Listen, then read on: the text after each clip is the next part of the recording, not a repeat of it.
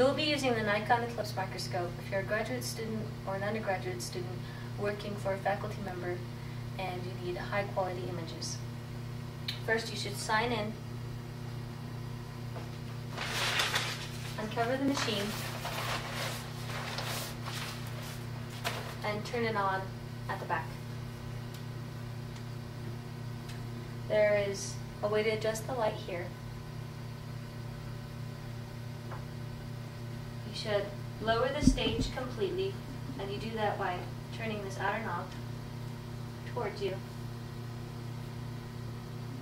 And you should also switch the objective lens to the 5x objective lens first, and position your sample so that the light is shining on your specimen.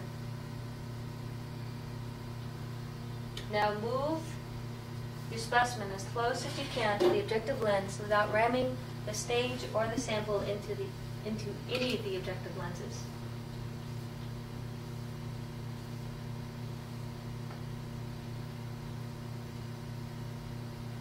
Then you focus by moving your specimen surface away from the objective lens and while looking through the eyepiece.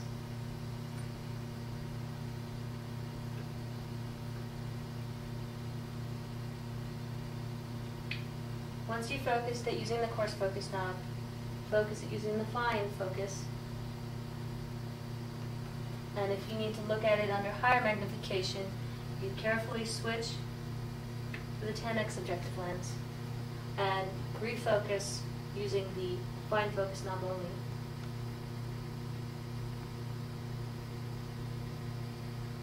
And again, if you need to look at it under an even higher magnification, you carefully switch it to the 20x objective lens.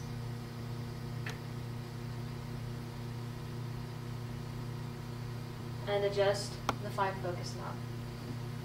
When you are finished using this machine, you should first switch back to the 5x objective lens in the reverse order. Then you should lower the stage.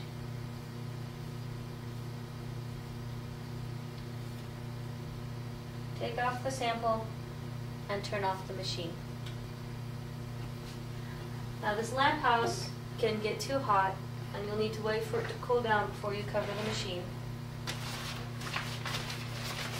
But don't forget to cover the machine.